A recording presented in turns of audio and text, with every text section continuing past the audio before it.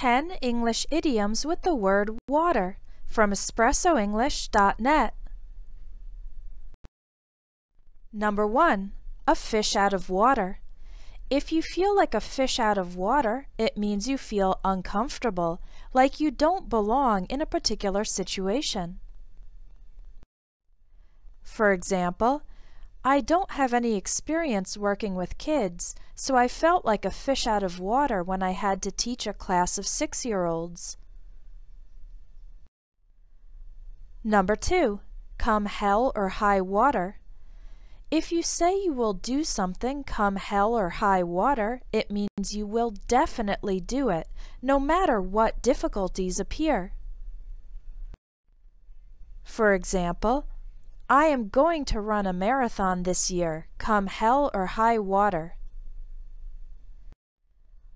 Warning: the word hell can be offensive.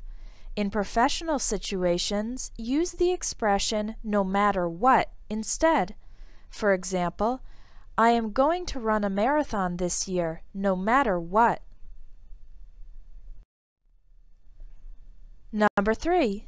In deep water means in a difficult situation, especially one that is beyond the level of your abilities, or in trouble.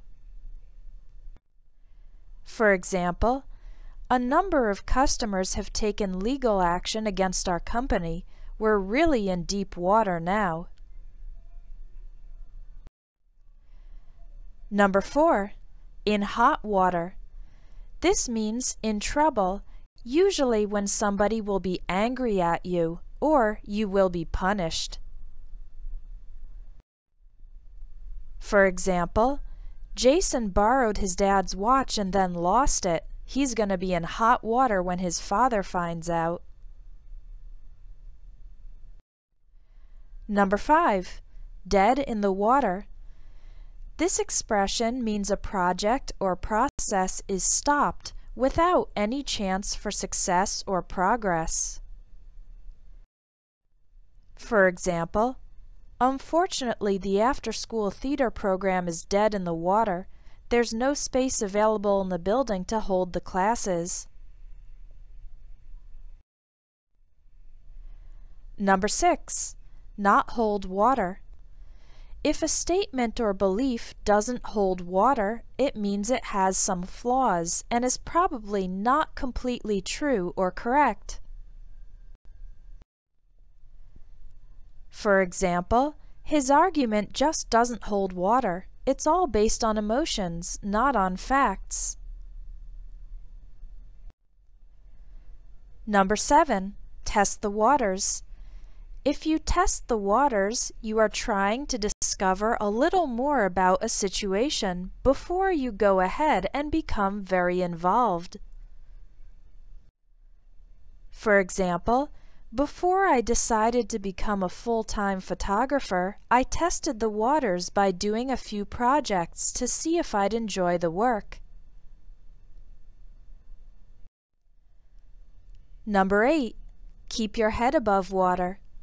This expression means trying very hard to survive financially, or when you are barely able to handle a lot of work, which is almost too much.